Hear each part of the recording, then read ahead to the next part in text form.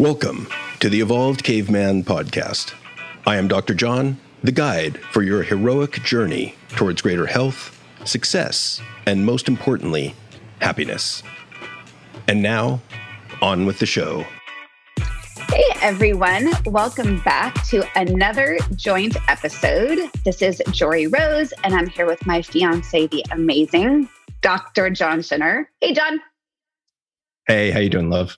I am doing good. I love when we do these conversations and we get so much awesome feedback. I think we're really sparking some nerves with people and giving them some really great insight into some relationship dynamics.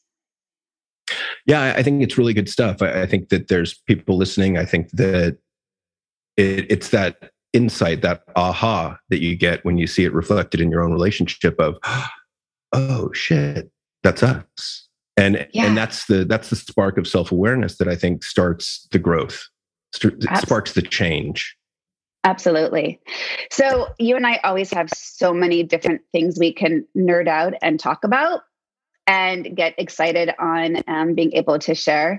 But we have both been seeing in our own client experience some patterns, and I have not seen it once. I have not seen it twice. In fact, in just last week, I had almost the exact same conversation 3 times within 2 days, which tells me it's even bigger than what I'm seeing, right? If that's just three times in 2 days, how many people are not talking about this dynamic or understanding what's going on? So understand, for those of you listening, this is all within confidentiality of our clients. This is really an amalgam of experiences. This is not one particular experience, but really patterns of things that we have both seen. So should we just jump right in and name kind of what we see happening? Do you want to start? Absolutely. Well, on my side, for the men, what we're seeing is this, I hate the word, but kind of neediness, this need for reassurance, need for validation, frustrated if they're not praised enough. And it begins to drive the female in the relationship, assuming a heterosexual relationship. It kind of drives the female away a little bit. It has the opposite of what it's intended to do, I think. They're looking for reassurance. They're looking for connection, and what they get is someone pulling away from them. Could we start right off with that? As you know, I'm really picky with language, and you even said I hate to use the word needy. Could we even just try to right now figure out another word to even give people language to be able to name their experience so they can really help shift in their own mind what they're experiencing? Because for me, I think they're needing reassurance. Well, to me, underneath that feels insecure. There's an insecurity beneath the neediness, right? So I'm trying to, if you peel back the layers. Well, I think if we go to emotion, then there's an emotion there that needs to be addressed. And to the extent we can address that emotion without judgment, it doesn't become one of the drops accumulated in that bucket of negative emotions. And that's what I think we're really trying to prevent in relationship, is this gradual accumulation of small little, the paper cuts that we talk about, those negative emotions of resentment, disappointment, anger, hurt. And, so I think I like thinking about it that way, and just, and if we don't look at emotions as right or wrong, if I just say, hey, baby, like, I'm feeling a little bit insecure, I need some reassurance right now. And I get that might be a tall order or a big ask for some men, but I think that's the best way I found to go about it. What are your thoughts? What's your language? Well, one of the things that I always say, whether it's in romantic relationship, I talk about it a lot in parenting, there is always an emotion driving a behavior.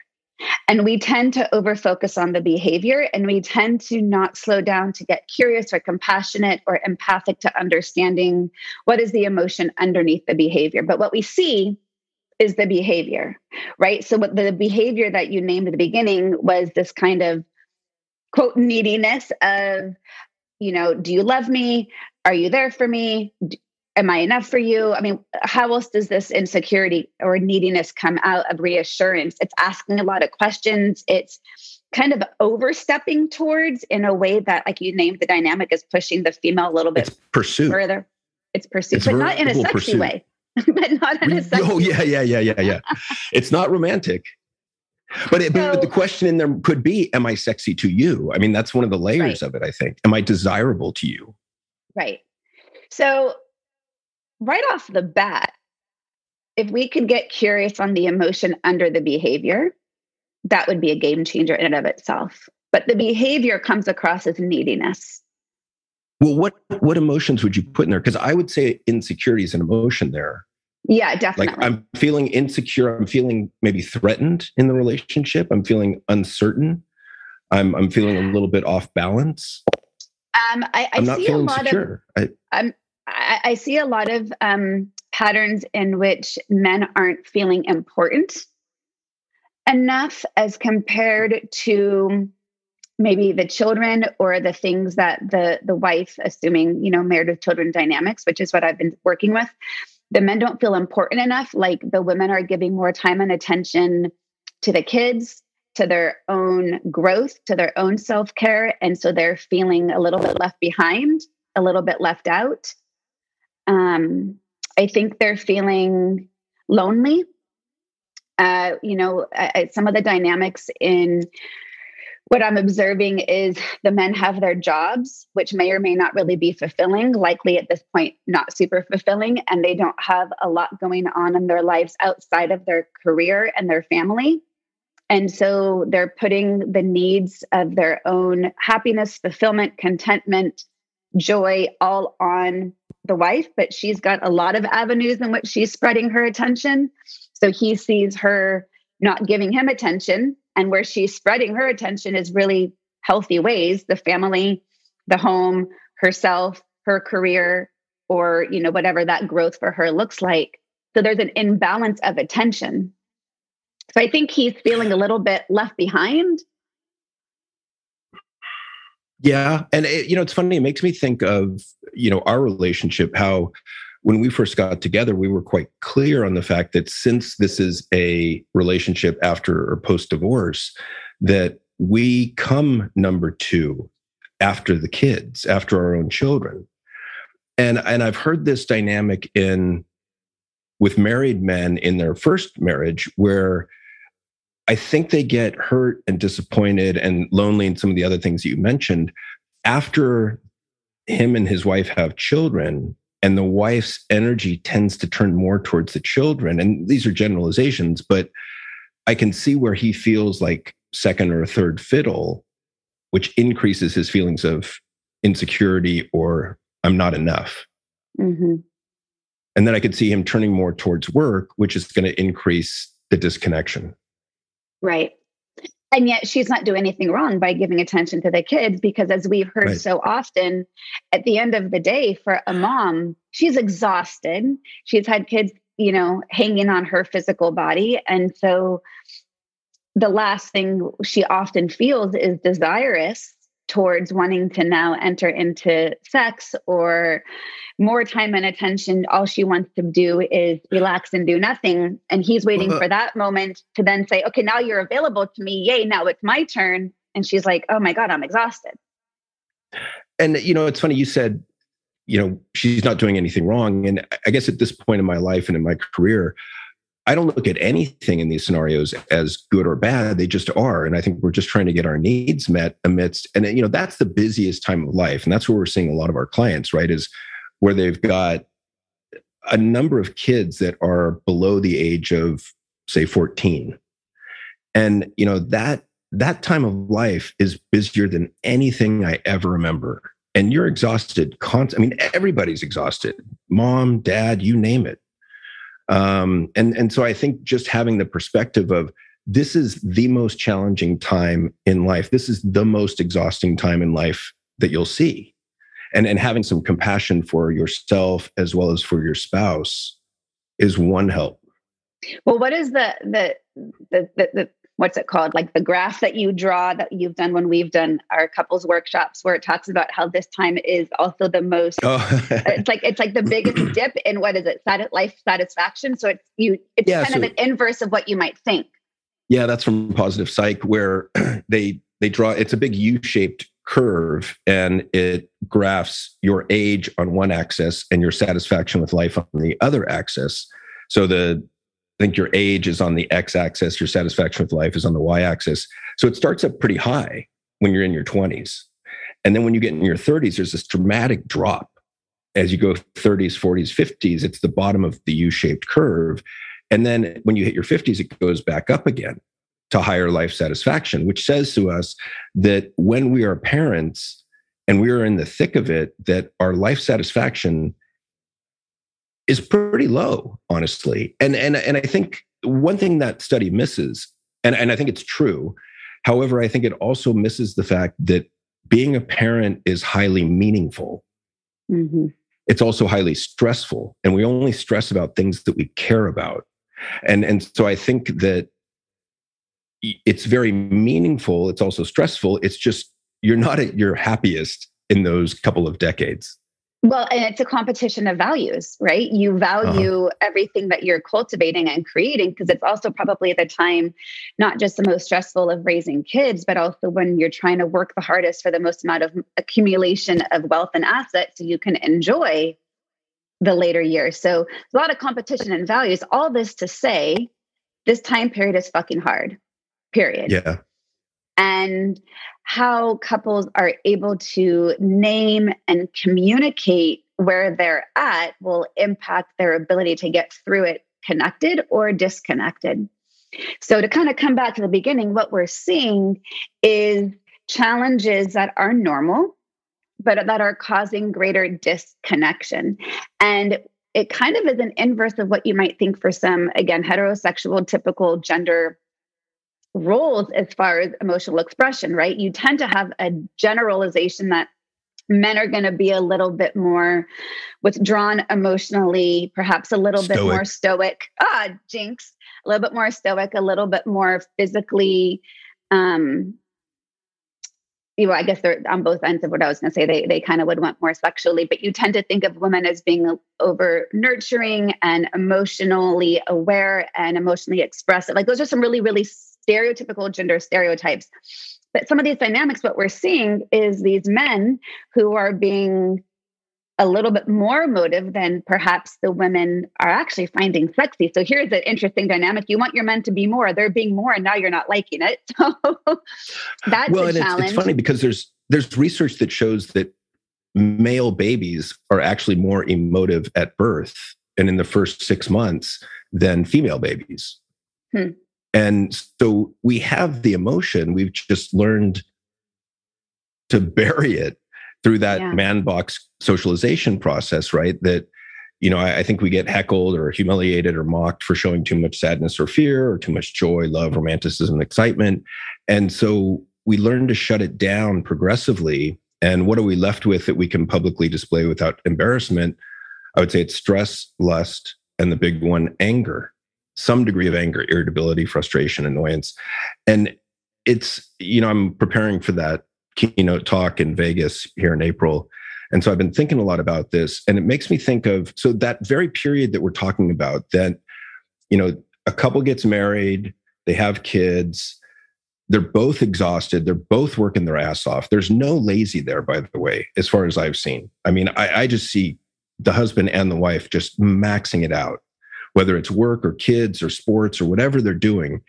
And I can see that leading to men getting depressed from the dynamics we just talked about. And, Jed Diamond has done some really good work on male depression. And let me just read some of these differences between female depression and male depression.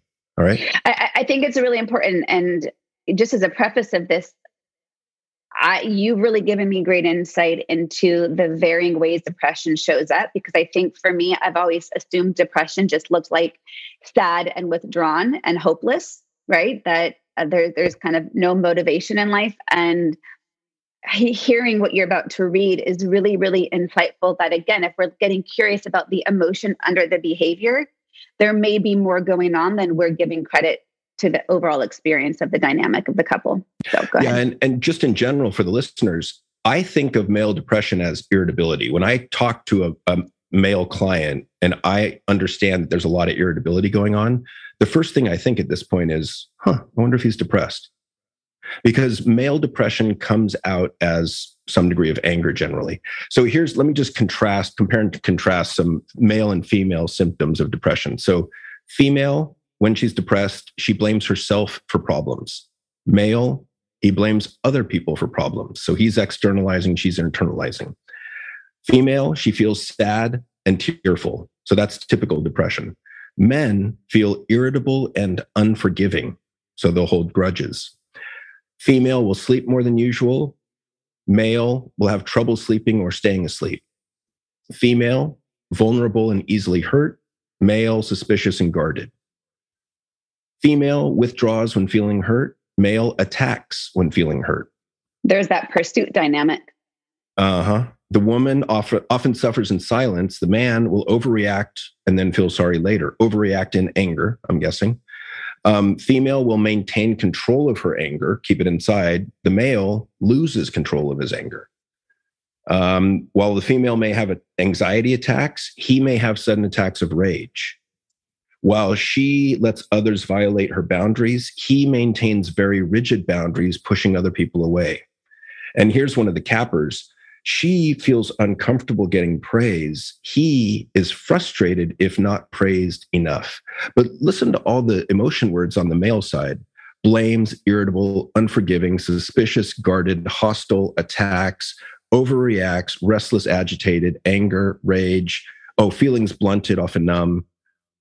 I mean, frustrated. They're all in the anger family. Yeah. And she's holding it all in. Yeah. So she's internalizing it and he's externalizing it. If you just loved me more, I'd be fine. Well, then the dynamic is because she's internalizing it, his interpretation is she doesn't care. Which also then, because she's holding it in, he may interpret that as she doesn't care. Right? Because then there's this question of, for some people, anger equals love. That they're acting out because they care. So we have that question often around perhaps what did you witness in your family of origin in which anger was an expression of caring for someone, or that you cared it so much that it looks like love. It can be confusing. Mm-hmm. Well, and the other piece of it is that if she's struggling, if she's withholding negative emotion, she doesn't want to share those with her husband because she doesn't feel her husband can deal with that. The last thing she wants to do is share praise, share compliments, be grateful. I don't think she can get to the positive piece until she's unearthed the negative piece. Right. And he's looking for the positive, and she's like, I'm stuck on the negative over here. Right. And I can't even share that because if I share that, you're going to dissolve. Right. And so he's trying to get her. Let me back up just a second, because I think that, you mentioned that it's not stereotypical for men to have the insecurity, to need the emotional reassurance. I would say that we need it, but the only place that's safe generally for us to even dip a toe in that water is with our primary relationship. Mm-hmm. Well, it speaks to the part of you said before that, whatever number percentage, fairly high, of men are actually very sensitive. They wouldn't say that they are, but they're actually quite sensitive. Oh, I'd say 95%. Yeah. We feel things deeply. It's always astounded me. Yeah. Because they're conditioned not to feel. But, whenever someone says, I'm not emotional, it's always a really interesting question. I'm sure you hear that a lot with your clients. I hear that with a handful of clients. I'm just not that emotional. And my response is, well, if you've got blood flowing through those veins of yours, I promise you have emotion. Not being emotional just likely means you haven't been role modeled what to do with those emotions. So not being emotional doesn't mean you don't feel. It just means you don't know what to do with how you feel. You don't know how to label I can interpret or that name. A few ways. You don't know how to label. Hold on. You don't know how to label or name what you're feeling. And you may or may not feel safe to express what you're feeling. But all those things doesn't mean you don't feel. So if he's wanting more time and attention or more reassurance to manage whatever level of whether it's insecurity or anger, depression underneath the surface, and if he is coming towards her with judgment, with shame, with blame, ironically, he's pushing her away, which is going to be the very opposite of what he's seeking, which is for her to step close. So the last thing I'm going to want to do is step towards a partner who's shaming and blaming me into stepping towards them. But wait. And the disconnect grows. And that's how we end up with divorce. Yeah. I just see it going that way, right? Like the bucket of negative emotions gets more and more filled. The disconnection grows greater and greater. One person's so angry and hurt that they can't overcome it. And so I think one of the ways I've realized out of this by virtue of our relationship is, and I tell this to clients all day long, is we need to begin to address those little drops of negative emotions when they occur or shortly after, so that we don't have to hold on to them. Yeah. And, if I can just say to you, hey, sweetheart, kind of hurt my feelings when you called me a dickhead the other day. She doesn't really I've never done that. That was just a bad example, but just as an example.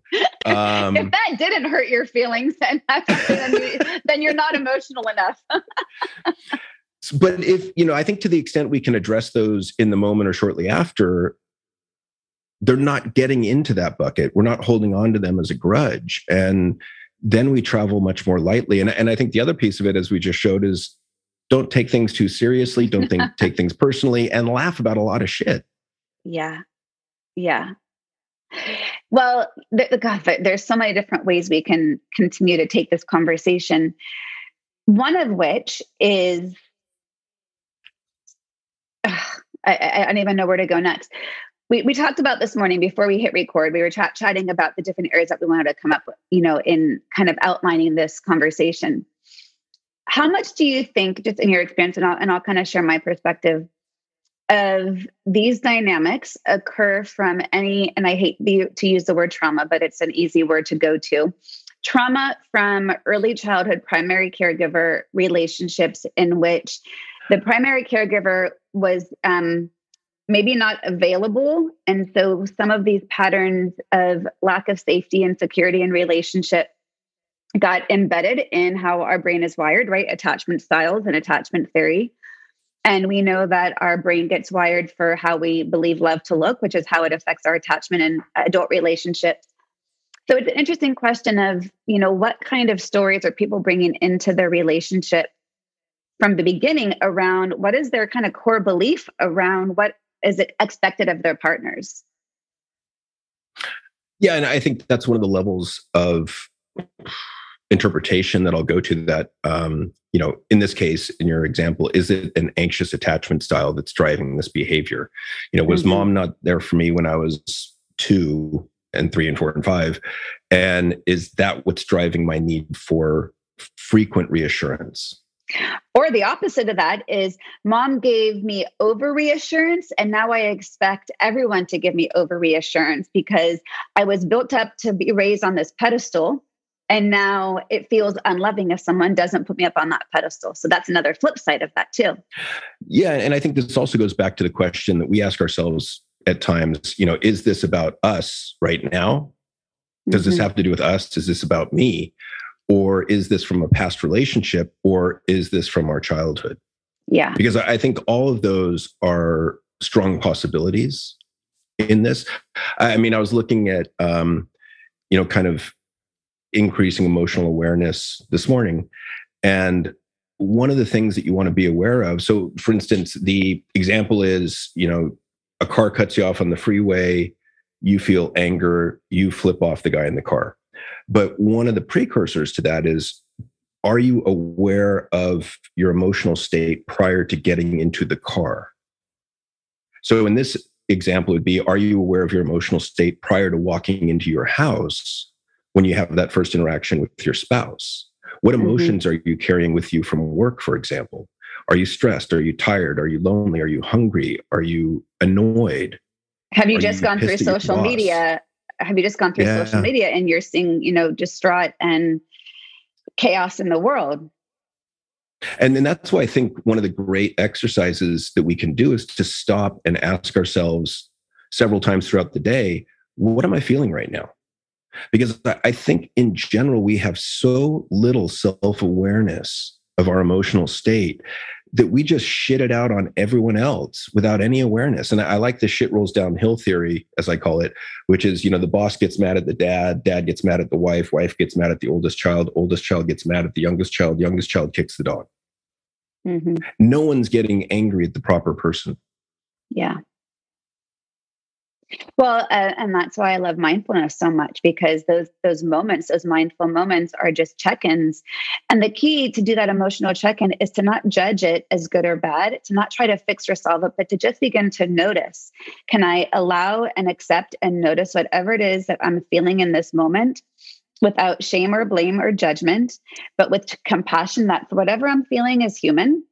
And then if we can start to begin to increase that self-awareness of where we're at, we then can be able to have greater self-awareness to either name where we're at to our partners and or how to shift into a different response pattern when that emotion comes up. Because one of the things that I think you and I have really practiced, or I'll say you have practiced, and I tell this to clients, is if you know that you're in an off mood, whether you're stressed or you're tired or you've had a hard day or whatever it is, you're really good about giving me that heads up. Say, hey, love, just so you know, here's where I'm at today. For some people, you might even give it on a scale of like a 1 to 10 if you don't have the emotion to name where you're at. But to tell your partner just where you are at on that emotional scale would give your partner insight into either how to be more compassionate, how to be a little bit more gentle, how to maybe step towards before it gets reactive. Because one of the things I think couples forget is you guys are on the same team. You want to be able to help him be there for your partner. And it's really hard to do that if you're getting that shit thrown towards you. But if your partner walked in the door and didn't say any externalization of blame and just say, wow, honey, oh my God, I am so stressed. I've had such a hard day. My guess is the partner would say, oh, baby, I'm so sorry. What can I do? How can I support you? What do you need? Yeah. And that strategy of, hey, honey, I'm in a really, pick the adjective, right? I'm in a really shitty mood. I'm in a really grouchy mood. I'm kind of depressed today. I'm kind of bummed out today. Whatever it is, whatever vocabulary you're comfortable putting on that, you can use that with your partner. You can use it with your kids. You can use it with your coworkers. And every person you do that with, I would argue, is a huge gift. Because now I'd say the extension of it is, hey, I'm in a really crummy mood today, and it has nothing to do with you. Yes. Now they don't have to take what you're feeling personally. They don't have to waste any energy or time wondering, shit, what did I do to piss John off? Because we take so much of others' emotions personally. And the extension of that is, and it's not my job to fix it, but I can support it, because I think that's where that's where the dynamic I think is falling short, is in that dynamic of the man stepping towards in anger. She then feels like she has to fix it for him. And there's a big difference between, I can't fix what I didn't break. If you did break it, take accountability and a responsibility for what you did to cause that. And it likely isn't about you.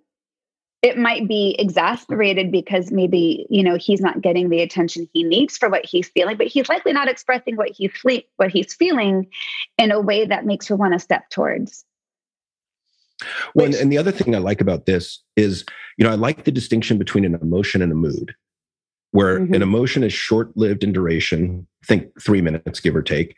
It has a cause. So you're driving on the freeway, someone cuts you off, you feel anger. And a mood, on the other hand, is longer in duration. I think of it as slightly lower in intensity. But here's the kicker, and this is the really important piece. Moods don't need a cause. And so if you can consider that and just think, I woke up on the wrong side of the bed today. I'm just in a crummy mood. And give yourself that freedom to feel that mood and be aware that there may be no cause for this mood. That's really freeing too. And I think it ties back to the mindfulness adage of allow whatever's arising to arise without judgment. Yeah. And the without judgment part takes years of practice for, if I'm looking at your emotions or my emotions, to not judge what the emotion is takes some real practice. So then the next question people might be wondering, okay, great. So I've now noticed I'm in this shitty mood. What do I do about it? Well, you breathe, You don't get your mind spinning on what caused it, where do I go wrong? Because if we, kind of ruminate backwards, or we have anxiety thoughts of what if going forward, it's going to exasperate it. The irony is, the less that we do to try to fix or solve it, the more it's going to go away on its own. So breathing into it, self-compassionate thoughts. One of my favorite ways is to say, this is really hard right now. And the right now is the key word, because it's not permanent. It's not permanent. Right. It's not pervasive. It's not personal.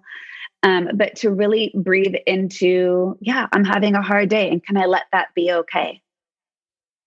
Yeah, and then ironically, the more you can do that, the faster it passes. Yes. See, my approach is similar. And what I'll tell clients is, so practice awareness, be aware of what you are feeling in the moment, label it, put the right emotion word on it, because we know from brain scan studies that decreases the intensity of it, and then turn towards it, like welcome it, know that it's there for a purpose. And, I think the biggest one that I have talked to clients about with this is sort of a depressed mood or a sad mood. And, what I tell them is, look, it gives you the space to think and reflect and create, to think about how you want to be treated, how you don't want to be treated, to create new art, to write, to journal. Because I think without sadness, we just kind of continue on day to day mindlessly, many of us. Yeah. So, I think turn towards it, don't fight it. I think a lot of men, are struggling. I shouldn't feel this way. I can't be a pussy. I shouldn't feel sad. And I think that just makes it more intense and longer in duration. Whereas if you turn towards it and say, yeah, okay, so I'm feeling depressed today. Let me exercise some really good self-care, take a nap if I need to, go for a walk, do an easy workout, go home a little bit early, maybe cancel that meeting if it's unnecessary, maybe hang out and play with the kids, or, just watch a movie. But, I think that to realize that we all have emotions and we all have moods, and they affect us way more than we realize. And it's just human. Yeah. And the extension of that in our partnerships is to take your own accountability and responsibility for your emotions and your behaviors, and try something new. If what's been going isn't working, then stop doing the same pattern that is only causing further disconnection, creating more paper cuts in the relationship. So if we come back to the dynamic of what we were talking about, of kind of this men needing more from their wives and the wives feeling overwhelmed and kind of withdrawing as a result of that emotional pursuit, in that dynamic, for the men, what would you suggest ways to communicate in a way that a man who has not communicated in these ways might be able to start off practicing same to his partner, that might feel a little bit more softer or like easier for them to access? I would back up a step and have a conversation with my spouse or girlfriend when things are calm and good, saying something like, hey, honey, there's times when I feel insecure or I need a little extra reassurance. And usually this is related to my mood, like, I'm having a rough day or something. What's the best way that I can say that to you, that you can hear it and give me what I need? Yeah. And so I think I would agree on common language, which is funny because we've talked about this in the past. I think that because you've done this for me and it helps a lot, but there's a voice in our head that says something like, well, if she tells me exactly what to say, then it's not authentic. Well, okay, I hear that stuff all the time. Yeah. That really pisses couples off. Just tell me what you want to hear. So then I hear it, and then you get in trouble for saying what you were told what to say. And I think part of it's communication, tone of voice, body language, volume, and the words that you use. So those have to be in sync. But I think that's, if you can trust, and again, this is kind of like, you have to trust that they are being true, honest, and authentic when they tell you, and then try it. And it might take a little bit of practice. It might take a little bit of fine tuning, but now I'm comfortable saying to you, hey, honey, like, I'm just having a rough day. I'm feeling a little bit insecure with us. Can you give me some reassurance? Yeah. And I don't think I do that often, but when I need to do it, man, it sure is nice. And the best way to receive that on the other side, whoever it's coming from, is to be aware of any defensiveness. What are you talking about? I just gave you reassurance an hour ago. because that defensiveness is just going to be a bigger paper cut than the initial, thing that gets mentioned. So I hear this all the time from couples. We talked about this already. Why do we have to go through this again? Well, guys, let me tell you, and ladies, that wasn't just guys, as for the men, that was, hey, everyone.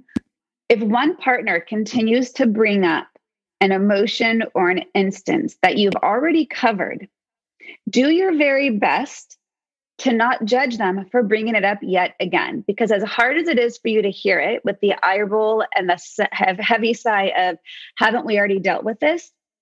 The response is yes. And if your partner's bringing it up, it's because it doesn't feel resolved inside of them.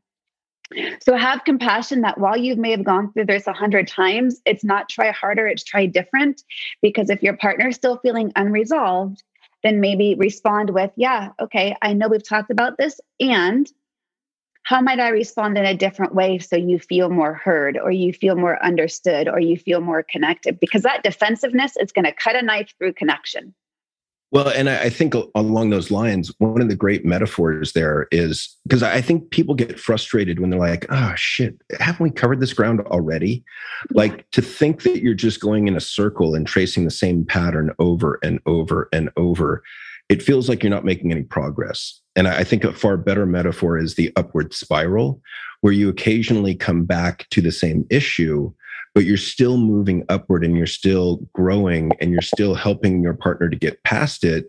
It just takes 3, 4, 5, 6, 7 times to get there. Yeah. I think of it also, this is hard work. This is really hard work. And I like to use the example of, think about a baby learning to walk. The baby keeps falling.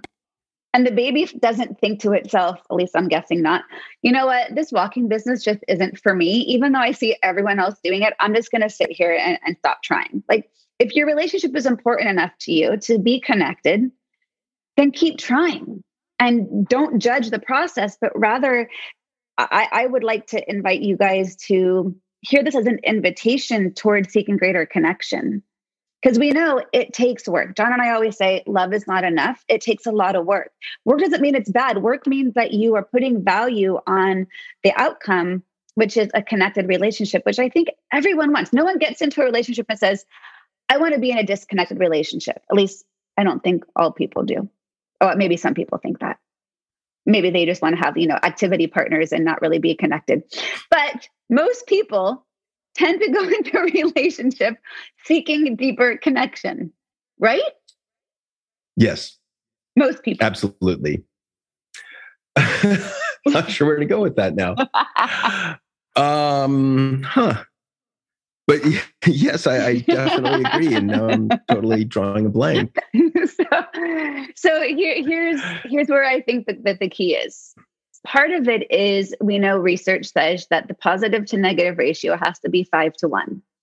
When it's inverted and there's more negative, and that depression habits that you named seep in, look for the moments in which you can step towards your partner in gratitude and appreciation. So that way, when you are feeling disconnected, your partner's more likely to step towards, because there's enough positives left in the bucket. Right? Yeah. And I yeah, absolutely. And so I think one of the other things to say, I guess this is more for men than women, although it's a toss up, is this is not about thinking. This is not about logic. This is about emotion and how we are feeling. And if, to the extent you get better at addressing the underlying emotions, you will have a better relationship. And I mean, I can tell you, I was an emotional idiot when I was like 25. I mean, I was in a PhD program in psychology at Cal, and I realized, holy crap, like, I don't even know what I feel. And so I think, to just decide that you're going to be curious about emotion, to decide that it is really, really critically important to get more emotionally aware and to have a better emotional vocabulary and to be more comfortable speaking about it with your partner, yourself, and others. That is, I mean, there was a researcher at Stanford who his whole theory is that one of the foundational pillars of a happy life is emotional awareness. Mm. And how do you have a happy life if you can't even recognize when you're feeling a positive emotion? Because happiness is by definition emotional. Right. And so, you never stop learning. It's a lifelong process. You get better at it. And I think it's one of the best uses of your time and effort. But I'm biased. Well, we both are. I want to finish up with, you read that really powerful list of male and female symptoms or, patterns of depression. If someone heard that and was like, oh my God, that's me. Am I depressed? I never thought of myself as depressed. Now I'm judging myself that maybe I'm depressed and I don't think I am. What might you suggest to men specifically, ways that they can gain some tools and or additional support around acknowledging perhaps maybe they're depressed? Or what also might be some other factors besides those behaviors might you want to consider to be curious if you're depressed as a male? So great question. And I would say, try not to judge yourself, try not to slam yourself. That right now, I guess post-pandemic or in the middle of the pandemic, wherever we are, anxiety and depression are rampant. There's the pandemic going on across the US and across the world, where it used to be about 10 to 12% of the population were currently experiencing anxiety or depression. Now it's about 40. So it's gone up almost 40, like 400%, 4 times. And so it's not uncommon. It is it's terribly common to be struggling with depression and or anxiety right now. So I think that's the first step. The second step is, the best ways to deal with it, proven, are medication, meditation, and exercise. And then I would also add, find a good mental health provider that can help teach you some tools and reflect back to you. Because when you are depressed, you're caught in a number of cognitive distortions or errors in thinking, like all or nothing, black or white thinking, for example. And it really helps to have someone reflect back to you and just say, wow, you think everybody hates you? Is that really true? Just again, as a bad example, I'm not really good at examples, but that is the all or nothing thinking. And part of this is learning new ways of thinking. And I would say, the tools are really important. The other part of it, though, that keeps coming back to my mind, there was a study done, 20 years ago, Marcial Osada, Barbara Fredrickson, and they looked at that golden ratio you were talking about in individuals, couples, and executive teams. And they found that it was a 3-to-1 ratio for individuals, 4-to-1 for couples, 5-to-1 for top functioning executive teams. And what they found in the executive teams, they compared the top 10% versus bottom 10% based on 360 degrees, employee satisfaction, and profitability. And what they found is that when you had 5 times as many you statements, open-ended questions, and compliments in their executive meetings, there was flourishing going on. There was creativity, there was innovation, there was new idea generation, and the company flourished. At the bottom 10%, there was 5 times as many I statements, put downs, sarcasm, and I think there were statements versus questions. And what they find is that the psychological dynamics slow down and grind to a halt, so that people are afraid to speak up. They don't voice ideas. New idea generation goes out the window, and they don't even want to be around each other physically. And I think that same dynamic is paralleled in relationships. Because you see it, we've seen it, right? Where that couple just grinds to a halt psychologically. And, like one partner's asking the other partner for reassurance. And in response, they're like, fuck you, I'm still angry about, 6 years ago. Right. And you're not going to get your reassurance. You're not going to get your needs fulfilled. Yeah. I think another thing that's really important there is finding ways to fulfill your own happiness and joy outside of your primary relationship. For so many people, they don't know what brings them joy. They have no spark internally, and that they put too much pressure on the romantic partner to provide that for them. And that's a lot of pressure for someone. And so finding some hobbies, I know it's not as typical, again, generally speaking, for men to foster friendships as it is for maybe women. But, finding cohorts to connect with that you can feel your own individual sense of joy, of resilience, of hobbies, of things that help you feel relaxed or, creative outside of work and home. There's got to be some outside other things that we can begin to practice. That is an internal journey. And that makes me think of the saying, which I think has a lot of truth to it, that happiness is an inside job. And, I think a lot of unhappy people in relationship are looking to their partner, especially people that externalize their anger and maybe are depressed. They're like, if my wife, for example, would just fulfill my needs or pay more attention to me or nag me less, then I'd be happy. As opposed to thinking, okay, it's my happiness, my life, my psyche. What do I need to do to make myself happy? And it makes me think we should do a podcast about happiness and positive psychology and absolutely ways to get there. Love that. Well, I think this has been really helpful. Hopefully people listening can gain some insight into perhaps any dynamics in which their relationship is feeling stuck. This was a really specific dynamic that we named of kind of the men needing more from their wives and the women withdrawing as a result rather than stepping towards. But there's so many patterns that we named that can be universal, even if that's not the exact dance that's happening in your relationship, understanding the male versus female depression, becoming the source of your own happiness, being able to be more emotionally agile and name and get curious about your experience. I think this is really, really important stuff. Absolutely. And just in closing, I just want to say, I love you, baby. I love you too. Thanks you guys for listening, and tune in for the next joint episode. Maybe we'll do the happiness one next. If this spoke to you, we'd love to get a rating or review.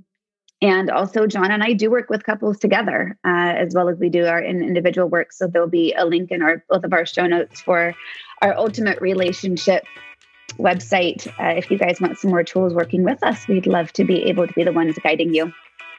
Thank you for listening to the Evolved Caveman podcast. If you like what you've heard, support us by subscribing, leaving reviews, and sharing the podcast with friends and colleagues. For the latest, most powerful tools to connect with like-minded men, join the Facebook group at The Evolved Caveman. Follow Dr. John on Instagram at The Evolved Caveman, all one word, or join the email list by visiting guidetoself.com.